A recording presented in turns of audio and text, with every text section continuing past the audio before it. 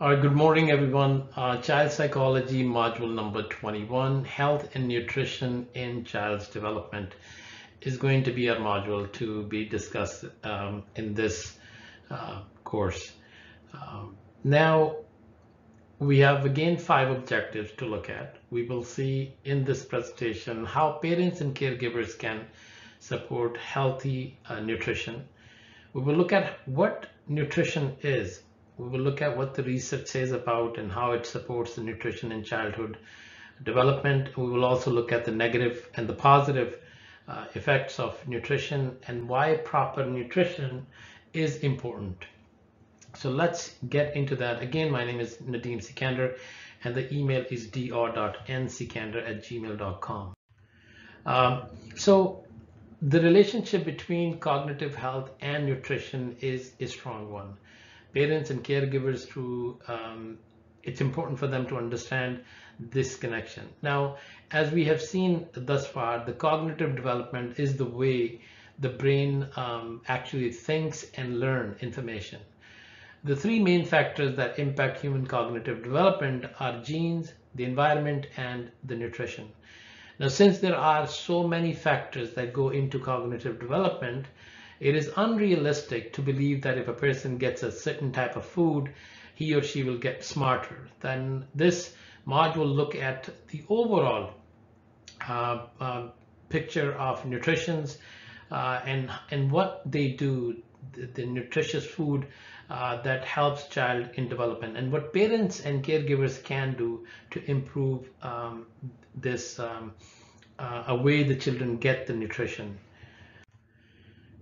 So the research of nutrition and child development. The role of nutrition in child development is extremely important, as I mentioned in the previous slide. Nutrition during the early year of the life of the child is really linked with the quality of life they will have. Research studies that focuses on relationship between eating breakfast and having the effective learning. Research also supports that the link between good nutrition in the infant and toddler stage and positive cognitive development are as they grow. Major finding from the research that links good nutrition and cognitive development. First of all, brain effects. Research shows that the good nutrition food during pregnancy is imperative as the brain begins to develop while the baby is still in the womb. If a mother does not eat a nutritious diet during pregnancy, it can result in a negative effect on the development of the brain of the child.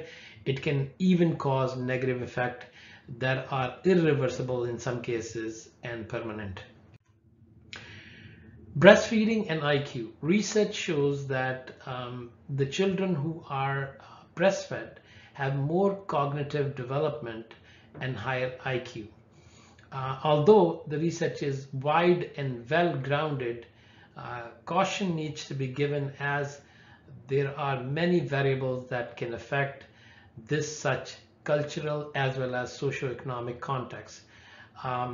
Additionally, breastfed children can lead to less severe causes of diarrhea, skin rashes, bacterial meningitis, and other infections. Numerous studies reported that breastfeeding is associated with a higher score on the tests of neurodevelopment and cognition in later in life, suggesting that breast milk may impact early brain development with potentially important biological, medical, and social implications. This is by the National Institute of, which is NIH, of Health. Iron and brain development. Iron is highly necessary for the brain development tissues, and the research shows that the nerve impulses move much more slowly when there is not enough iron in the brain. In the case of child, iron deficiency can cause permanent brain damage. However, there's also an issue of too much iron in the brain. Both can have causes issues with child behavior and psychomotor development. parents must ensure that the child is getting appropriate amount of iron in their diet. Iodine deficiency. Iodine is another important nutrients that child need. Research shows that iodine is deficiency in a child's earlier years causes reduced cognition and lower achievement when the child enters school. Poor nutrition and illness. Research shows that, and it also supports that the fact that children who do not get the right nutrients in their diet have more difficulty fighting infections when compared to other peers. Now this means that they are sick more often, miss more school, and have difficulty keeping up with the classroom. Now, undernutrition in children. Children who do not get enough nutrition often show decreased activity levels, curiosity, social interaction, and cognitive functioning. Breakfast and school. In studies, children who ate nutritious breakfast perform better on tests than those who do not eat breakfast or ate a poor breakfast. So, we often ask parents when we are running a test and whatnot to make sure that the child slept well and had a good breakfast before coming to school.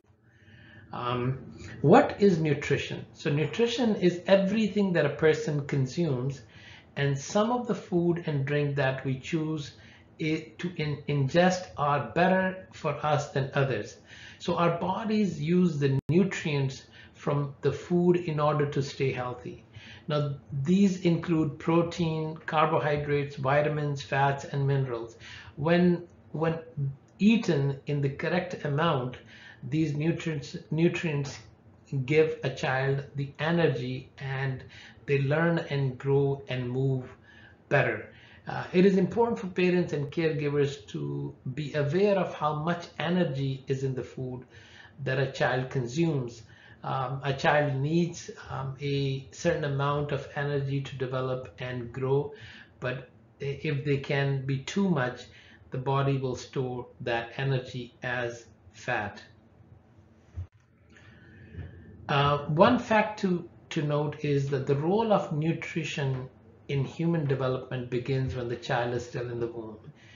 If a pregnant mother does not practices or adapt to healthy eating behavior, it is possible that it can have negative effect on the development of the child's brain once the child is born. Why is poor nutrition so important? Well, needless to say, we just mentioned in the previous slides, if a child gets poor nutrition, they will likely to develop health problems such as obesity. Some of the health issues associated with the obesity are quite serious, especially when a child develops into an adult. Parents and caregivers should teach their children healthy eating habits from the start, and these can help to prevent serious health problems from developing. Additionally, it is much easier for people to maintain a weight what is healthy than to lose weight.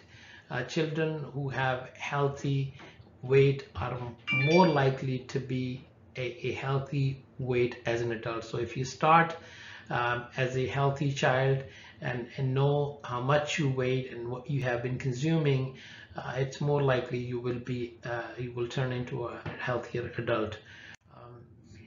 Effects of obesity in children. Now, some of the examples are mentioned below are the negative effects that might occur in obese children. For example, diabetes and heart disease, high cholesterol, high blood pressure, asthma, sleep apnea, depression, types of cancer, self-esteem issue, bullying, difficulty with learning, difficulty with interacting with other people, and feeling of isolation. That's just some of the effects of facing the obesity. Some of the effects of good nutrition in children also mental well-being, strong muscles and bones, healthy weight, ability to concentrate in learning, good energy, faster wound healing, ability to fight off disease and illness, easier recovery from an injury or illness, and decreased risk of stroke, heart disease, cancer, diabetes. Because if your body is healthy, it is more likely to fight any type of problem. It's a better defense system. Helping a child making healthy food choices by teaching a child about nutrition, encouraging them to follow healthy eating habits. Parents will be given their children important tools that they can use for their lifetime. Offer healthy food at home. It is important to have a number of healthy food options available at home, and parents should have a variety of healthy choices. Persistence is important. Obviously, the children are not going to just buy overnight the whole idea, but if you teach them from the get-go what they eat affect them in the long run, I think there's a possibility for them accepting. Some ways that a parent can support good nutrition include offering several food options, each day that are healthy. Fresh fruit, vegetables should be, instead of giving them syrups and high, you know, uh, sugar food. Offer healthy protein sources such as egg, fish, nuts, lean meat, and chicken or turkey. Offer whole grain bread and cereal, grill, steam, broil food instead of frying oil food. Offer low fat dairy products such as cheese and milk. Um, and encourage the children to drink milk, water instead of artificial drinks. And also, you want to keep in mind, limit the takeaways in junk food. So avoid, we can't get rid of it, but we can avoid bringing food from outside or the takeaway. And also you want to limit all sorts of junk food. There should be perhaps a good budget. The least amount of focus should be bringing in the junk food as children go to grocery stores or supermarkets and they begin to pick up all sorts of food that they end up consuming it. Please also read the food labels. That's also important. There's a lot of information in the back of each item. And last but not least, be a good role model when you are consuming. So if you have healthier habits, most likely your children will develop those as well. Proper nutrition is the key to development in the children, but physical activity is equally important. The importance of physical activity is obviously is the key. Children's access to computer, television, mobile phones, and devices should be limited to no more than 2 hours each day. I think that's something the parents have to establish at home. And like I said earlier, it's not easy. But once you set rules and you reinforce them and remind them and educate them and their pros and cons and their harms and their benefits and all that, I think there's a lot more we can do than we attempt to do. In conclusion, folks, health and nutrition plays a very significant role in the development of the child. Whether you are looking at a physical, cognitive, or mental development, the nutrition a child gets can have either a positive or negative effects on the development, and nutritious food and exercise will help to create healthy, happy, and intelligent child. But poor, on the other hand, poor food can or a stagnant lifestyle can have the exact opposite effects. So this concludes our module number 21. We will have one more module left to discuss, and that would conclude our child psychology entire course. Thank you all very much for watching. Have a wonderful and blessed rest of the day.